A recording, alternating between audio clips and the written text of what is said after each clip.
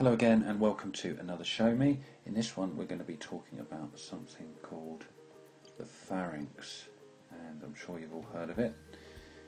In particular we're going to be defining what it does, and then we're going to be really thinking about the muscles, and in particular two groups of muscles, some cylindrical muscles which form the constrictor group and can be seen externally, and then inside the pharynx there's some longitudinal muscles as well.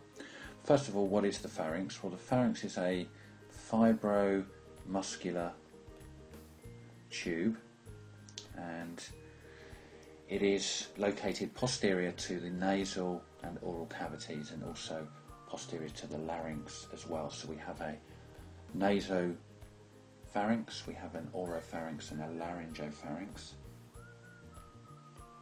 The pharyngeal cavity, of course, is a common pathway for air and food. So now that we've established that, we are going to draw on a diagram here, and those of you who've seen my diagrams before already know that you're going to be disappointed. So we're going to draw in a structure like that, and this is hopefully will make sense in a moment if it doesn't yet. And this is a posterior view through the skull in here, and we can draw in structure in there, and this is really at the base of the skull around foramen magnum, and I can draw a styloid process coming off the back there, and I can then begin to draw on some of our muscles. But before I do that, I'm just going to mark an attachment here to the skull, just so you know where we're talking. This is something known as the Pharyngeal Cubicle, and you may remember that I've pointed this out on a skull before. Pharyngeal tubercle is just anterior to foramen magnum, and there's an important attachment site for what we call the superior constrictor. So we can begin to draw that on, and we're forming a kind of tube-like shape here. So it kind of comes up in this fashion and comes down like this, and we can draw a middle section on because the fibres sort of travel in this direction, and this midline tendinous strip is often referred to as the Pharyngeal Rifai, and I remember talking about what a Rifai is. It's where two muscles on either side often join on a tendinous strip, and that often seals in some strength for muscles and some integrity to the overall structure that it's trying to create. In this example, it's creating a tube, and so our superior constrictor is in here, and we can label that as our superior constrictor, so SC.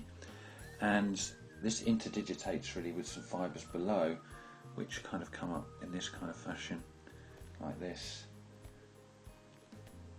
And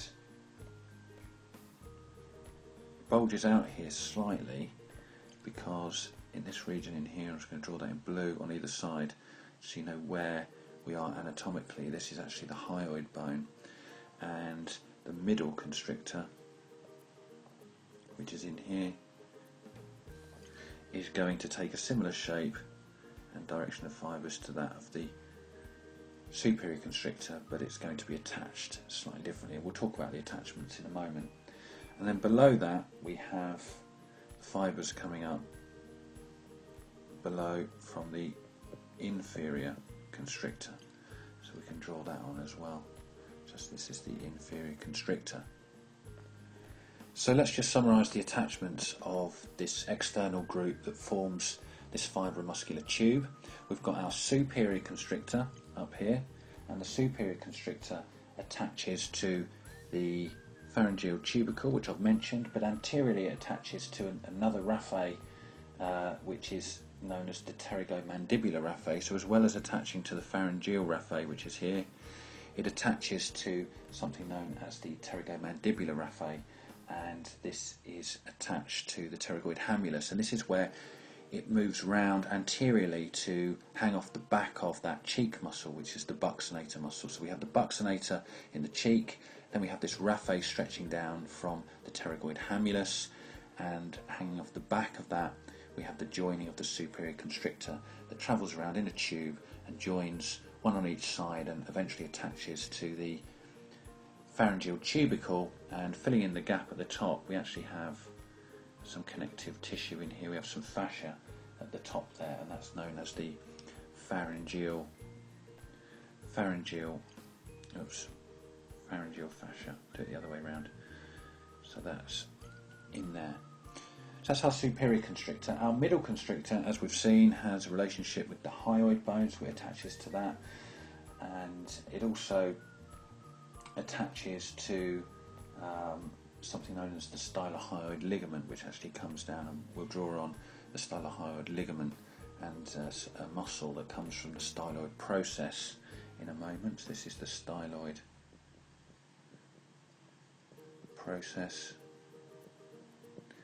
And going down to our inferior constrictor, the inferior constrictor attaches to the cricoid cartilage and to the thyroid cartilage as well, and the ligament that spans these and that crosses the cricothyroid muscle. So these are our constrictor muscles. They're stacked together and they interdigitate, and they all have the joint function of constriction of the pharynx, and the innervation is vagus nerve.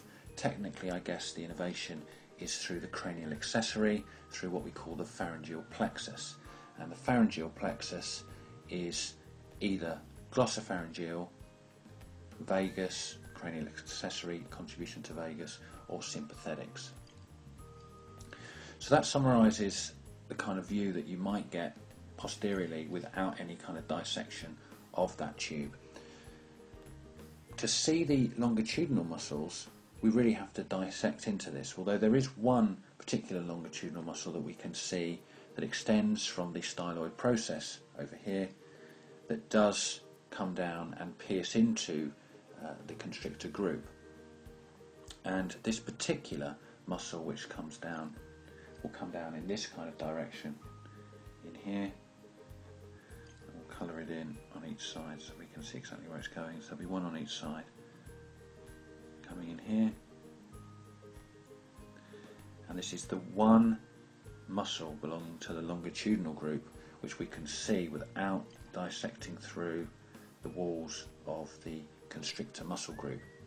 And this muscle is what's known as Stylopharyngeus. Stylopharyngeus. So how do we see the others? Well, in order to see the others, we have to kind of dissect through here and opening it out posteriorly, and for that we're actually going to move on to another image. Before I do that though, I'm just going to finally say that Stylopharyngeus is innervated by the glossopharyngeal nerve, which is cranial nerve 9, and it's actually the only muscle innervated by the glossopharyngeal nerve, so it's worth pointing that out as well, so we've got the complete innervation before we move.